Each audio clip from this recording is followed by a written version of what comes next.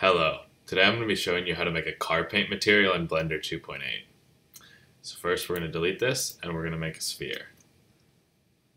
Go to Sphere, Shade Smooth, and to start this off we're going to go to Material Preview, that's pressing Z, and we're going to go to the Shading tab. That's where we're going to be doing most of our work. So we're going to assign a new material here. We can call it Car Paint. And you can see we get this principled BSCF.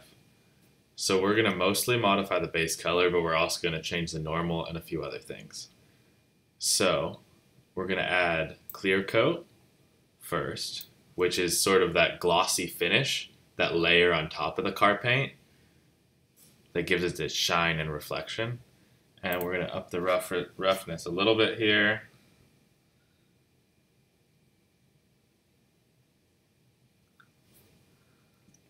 And you can feel free to tweak all these values. These are just ones that I have found out experimentally. And first we're going to work on the color.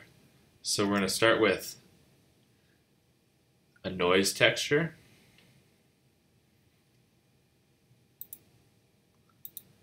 And the idea is to have one main color, which is the car paint, and then we're going to have little tiny flakes that give it that shiny, glittery appearance. So we're going to have our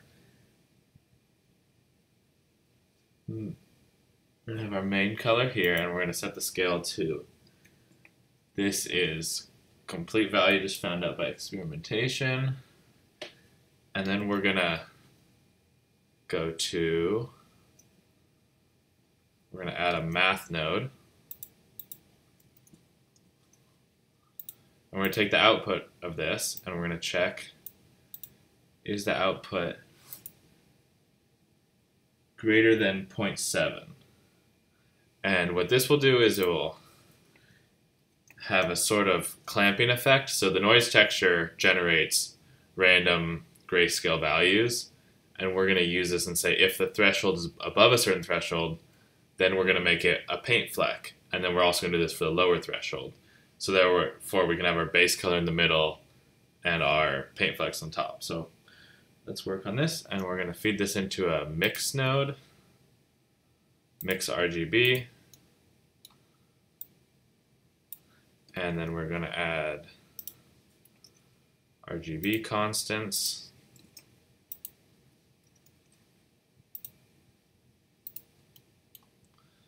and we're going to add factor as the mixing factor. Then we're going to have, this color is going to be one of the paint fleck colors, so I'm going to make it slightly bluish purpley. It's going to be a little darker, and something like that looks roughly good. We can play around this later. And the base color, I'm going to make sort of a dark blue, maybe take a little of the saturation away, make sure it's not quite purple though. That seems like a good base color, and we're going to feed this into here.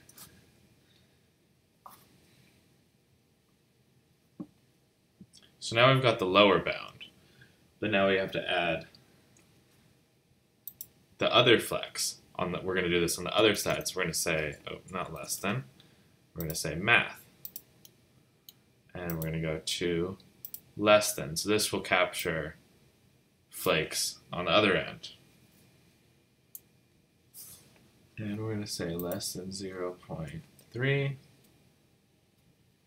And then we're going to say mix RGB shader. And then we're going to take this, once again plug it into the factor. And then we're going to put this mixed color up here. And we're going to put the color of our second set of flakes in the other color input. So I'm going to do a very similar thing. As you can see here, I'm just going to sample this, but make it slightly greenish this time. That looks right about right. And then I'm going to pipe that into here. And then this combined color if this noise texture happens to be below a certain threshold, then we'll get the green flakes. If it's above a certain threshold, we'll get the purple flakes. And if not, it will be the base color. So we're going to put this into the base color.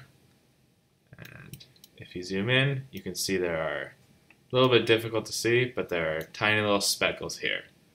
A little bit of green, a little bit of purple, and you can see we have that nice blue base color. And as you can see, it looks around, it's starting to look a little bit like car paint. But the real reason the flecks work is because the surface normals are different. So it has very small microsurface details that allow that glinting, glittery effect because there are tiny little glitter particles that are facing different directions, allowing light to reflect. So we're going to mock this using procedural normals.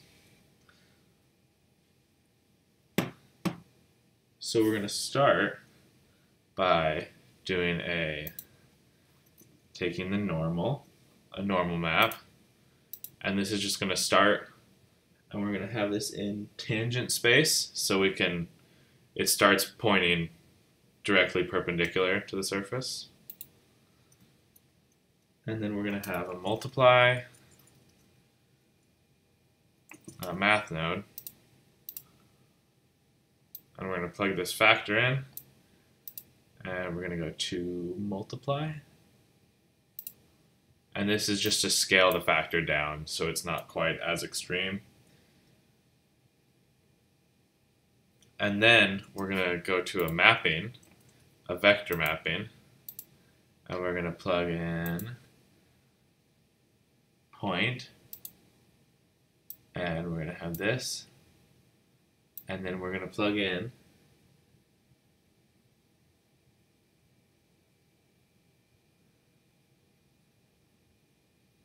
oops, sorry, this should be a vector math. So vector math, then we plug this into 1, and then multiply, and we put 0.5 for the x, so this will rotate around the x-axis only, because these two are 0, so it's sort of like a mask and a scaling in one. And then we're going to put this into the rotation, so we're rotating around the x-axis, this normal. So this essentially will take this noise factor and it will move the normal a little bit, and that will give us a little bit more random of a glittery effect that we want. And then we're going to plug this, the output of this mapping, into the normal right here. And then as you can see, we get